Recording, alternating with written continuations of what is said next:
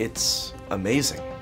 The graphics, they're so real. The gameplay, it's like nothing I've ever seen before. It's a serious and true triumph of human engineering. What I'm seeing right now is honestly unbelievable. Can I open it yet?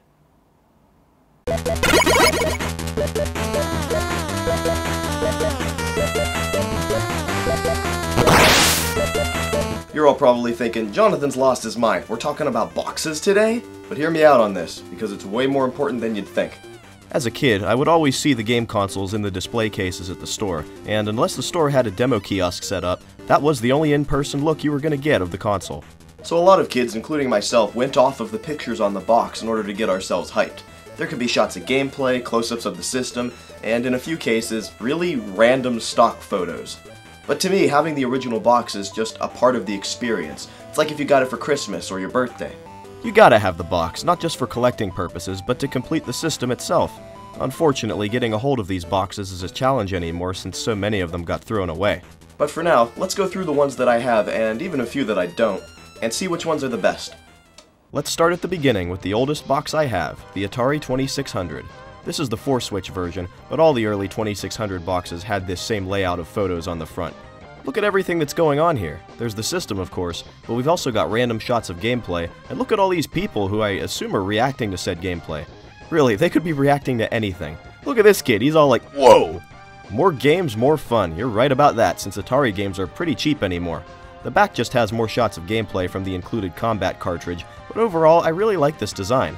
The Vader 2600 would change the box to a more silver color, but the layout would remain largely the same. It's NES time. Now, the NES had a ton of different bundles and sets, but the one I have here is probably what most people remember, the Action Set. This is the 1989 version, as the previous one had the gray zapper. On this box, less is more as the NES is flying through space. No shots of gameplay here, just the system and controllers, but you know what, it works. It tells you what's included, and the NES really needs no introduction, so you know exactly what's inside. I love these blurbs typed up on the back, trying to build up the system as the most powerful piece of technology ever created. Of course that's no longer the case, but they sure are fun to read.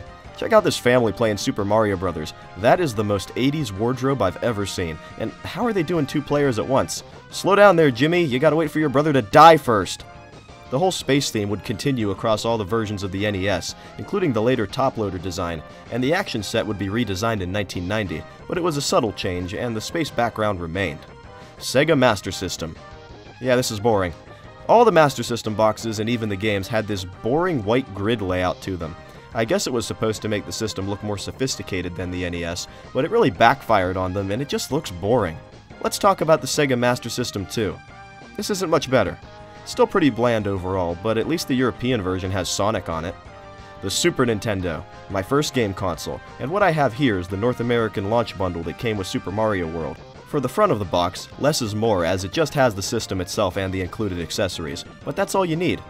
The back is just as simplistic, but the write-ups on here are amazing. You can pause here if you'd like to read them, but they succeed at getting you pumped up to get home and play some Super Mario World already. Imagine how hyped you'd be back in 1991 to play this, and I still get a similar level of excitement playing Super Mario World to this day. Still one of my favorite games of all time. Over the course of the Super Nintendo's life, there were several bundles with different artwork. Some of my favorites are the Donkey Kong Country bundle with its jungle background, Killer Instinct for those awesome mid-90s CGI renders, and of course the Super Nintendo Jr., which uses Super Mario RPG characters on it. I don't have any boxes for my Genesis stuff, but they all kind of followed this black grid pattern, like an inverse of the Master System boxes. Pretty slick, I will admit, but with the release of the Model 2 Genesis, they became a bit more bland. The Sega CD box, though, just looks like you're opening up a portal to an alternate dimension. I love it. Sega kinda gave up with the Saturn box, though. Just a plain white background. It's a shame, really. Now Nintendo, on the other hand, threw everything they had into the Nintendo 64.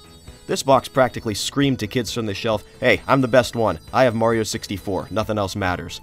I did always love this render of Mario. I wish they'd bring this art style back.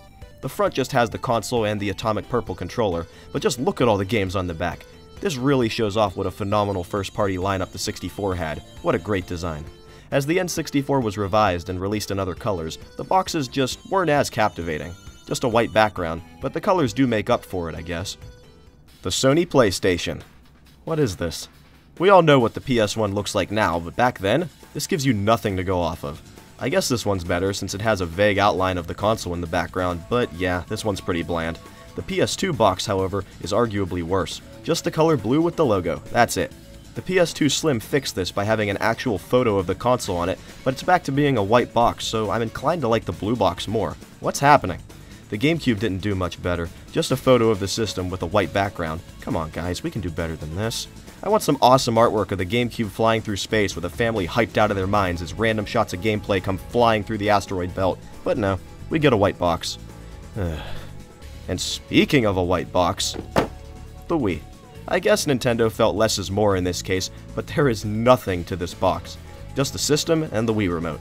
Maybe the back is better. Nope. Man, they better be glad the marketing campaign and word of mouth worked so well for this system, because if I saw this box at the store with no prior knowledge, I'd probably think nothing of it. I never had an Xbox 360, but Microsoft followed this path as well, just having one solid color and a stock photo or two of the console. I guess it gets the job done, but this isn't something I would proudly display on my shelf. Now what did Sony do? Spider-Man font. Yeah, the original PlayStation 3 is kind of infamous now for its giant enemy crabs and yellow light of death, but man, does the original logo look cool. You've got Sony here showing off the PS3 like it's a brand new car. There's a few shots of gameplay on the back, but there's so much text it's barely noticeable. You know what though? I like this better than the 360 and Wii boxes. I think they had something going here. I can't wait to see what they do with the next version of the PS3. Well, that's disappointing. The PS3 Slim, from a reliability standpoint, is an improvement over the original system, but this box is a huge step down. Well, I guess I got my stock photo of the excited family there, so yay. But there's so much text here and the art is just really uninspired. There's one more model of the PS3, so is that one better? Kind of. It's the same issue where it's just a boring photo of the system, but I do like the blue better than the white. Speaking of blue, the PS4 boxes followed this same pattern for all three models. They're fine, I guess, but nothing is jumping out at me here. There are no characters on the box from some of the PS4 exclusive games. How cool would it be to have Kratos on the front here, or Spider-Man? Oh, wait. The Xbox One did the same kind of design, but instead of the color blue, we have green. So much green you'd think it was good for the environment, or black for the One X. And then there's the One S with its white background. Come on, guys! Unless it's a special bundle that comes with a game anymore, console manufacturers seem perfectly happy to slap a photo of the system on a single color and just call it a day. I would really like this to change soon. Now I can't forget about the Wii U, which initially started off in a similar way. Just a photo of the system and gamepad on a blue background. But as the system went on, we got different bundles that weren't limited edition. They effectively replaced the launch bundle. I have this new Super Mario Bros. U edition, and this is really creative. With each bundle, the U on the other side would change its appearance, and I really appreciate that detail. I guess I just really like the Wii U. Can you guys tell? Maybe a little too much. Finally, the Nintendo Switch. This system got off to a promising start with this box. It's like a collage of people enjoying the system and all the different ways you can play it. No shots of gameplay really, but hey, this is an improvement over the past 3 generations. And then they had to redesign it, so it's just a picture of the system over a single color background. Come on guys, I thought we were better than this. I do have to admit that the red does make it look more noticeable on store shelves, but it's so boring. And the Switch Lite does the same thing except with a white background, so ugh. Well, we've reached the present day as far as consoles go. The retro stuff is awesome, whereas the modern consoles suffered a lot in creativity.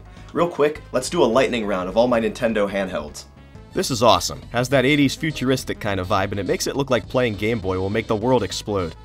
A bit more simplistic, but I love the shots of gameplay on it, and it's in color, dang it! Let's just put text showing you what our system can do instead of putting artwork all over it. People will love it. It's a picture of the console in front of a single color background. Need I say more? But this one has a backlit screen, which means it's automatically better. Why bother having a picture of the console when you can look right at the exact one you're buying? Our new system has a touchscreen. Did we ever mention that? Also, it's another white background, which is my mortal nemesis. Somebody thought this was a good idea. This accurately shows how tiny the original 3DS is. Special editions or not, this is kind of an improvement. Well, this is definitely better than having a white background, and I do like the gradient effect going on in the background here, but that's about it really.